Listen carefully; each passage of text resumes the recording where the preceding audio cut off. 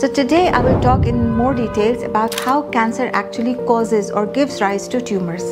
Primarily, chronic stress activates the neuroendocrine system.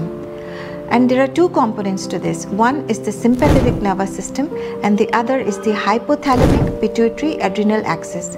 So there is an axis which is present wherein the hypothalamus sends signals to the pituitary and the pituitary in turn sends signals to the adrenal glands, and that's how this axis is activated.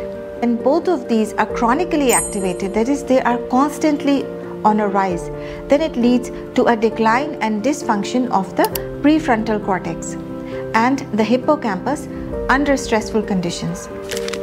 So when the stress is present for a prolonged period of time and we are not managing it well, something we are not dealing with it, or maybe we are not even paying attention to the fact that we are stressed, can lead to activation of these two nervous system pathways and in turn lead to a decline or a dysfunction in the cortex of our brain.